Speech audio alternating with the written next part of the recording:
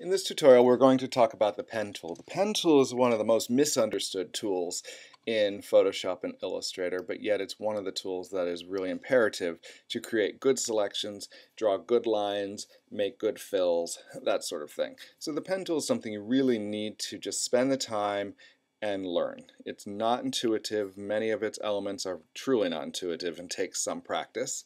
But soon enough you will get it and life will be so much better, I can guarantee you.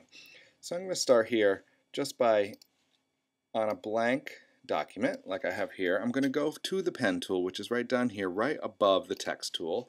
And if you click and hold, you'll see that there's several different tools within its bundle. The first one being just the straight on pen tool. So what I'm going to do is I'm just going to show you that what it does is it just lays down a path between the points. Now, so far I'm just clicking and it's making straight lines, but if I click and hold and drag, it pulls out a handle. This is the handle, and then thus pulls out this line so it curves. Now if I click again here, it curves away from the handle. It like slides itself along the handle and creates a curve. So now if I just click down here, it's going to be a straight line until I pull it again, and so on and so forth. So it's not truly intuitive, but we'll see in a minute what we can do with it. The other thing that's nice about the pen tool is that if you would like to create square lines from like this line, if I wanted to be absolutely 90-degree angle, if I hold down the shift key, it'll square the line over. If I come up, even if I'm off a little, notice I'm going to add a slight angle and click, holding down the shift key, it'll make a 90-degree angle. Same here, click, it makes a 90-degree angle. Same here, click, it makes a 90-degree angle. So the shift creates 90-degree squares from the points. So let's get rid of this.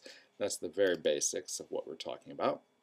Here is a exercise that I've created that is up on Flickr that we did in class the other day, but I'm going to just review by doing a couple of these and talking about the various tools within the pen tool and the ways that we can make wonderful selections using the pen tool. So again, using the pen tool, I'm going to click on the corners of these squares. Now I want to put every one of these up on its own layer, and we can even label this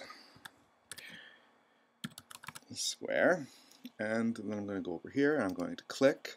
Remember, if I hold down the shift key and click along this line, it'll be a 90 degrees and I don't have to guess. And then we'll complete the path all the way around. And now, since I'm making a selection, I'm going to right or control click and choose make selection from the box that opens up.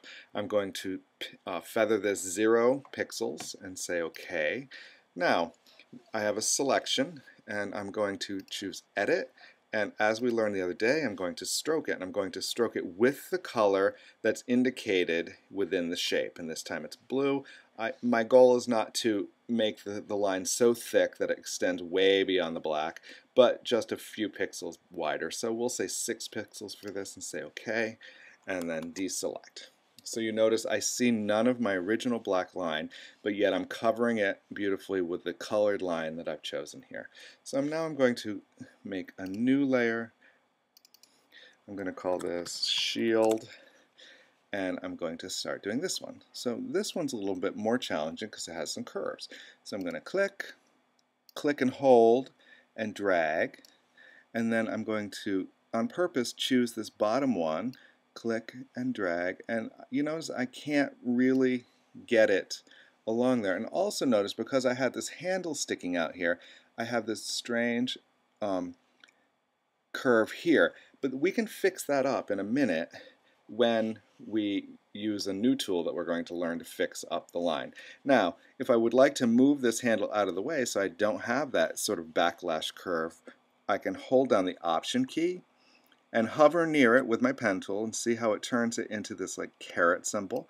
The caret symbol, if I click, I can drag the handle back to the point or wherever I want it to go, and then I can continue on. I'm going to go up here and I'm going to drag that out, and again I'm going to hold down the Option key, the little caret comes up, and I'm going to drag, and I'm going to close the selection or the path at this point, but now when I right click I can turn it into a selection. But I don't want to do that yet because it's really not at all accurate, and there is a way that I make it accurate. If I go back to the pen tool and click down, I can pick up something called the Add an Anchor Point tool, and I know that if to move this line into the right position, I'm going to have to add a point there and add a point here. So now I'm going to be able to move that around, I'm going to go back to my toolbox, and right below the text tool is a tool called the Direct Selection tool. If you hold down on it, there's the Path Selection tool and there's the Direct Selection tool. The Path Selection tool chooses entire paths, and this is great if you have several paths going on at once, and the Direct Selection tool selects simply parts of the path. So if I click on certain points, like this one for example, I can then move it into position like so, and notice it also brings up the handles for each of those points.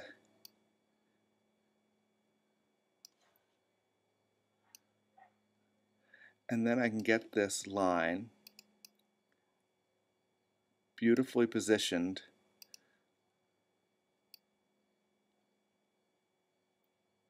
right along the original line by using those handles, and you can pull them in and you'll start to feel and to see what it happens when you do this.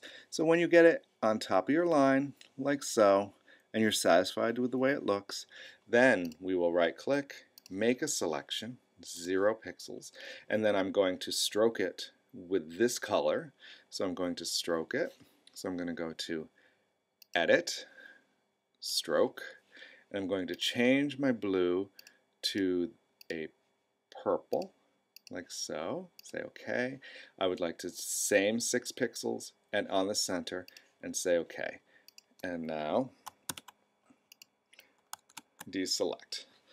So the next one that I would do would be probably the green starburst, the circle, the black club shape, clover shape, and the most advanced of them will be this red puzzle shape that has both concave, convex, slightly curved, all sorts of lines going on.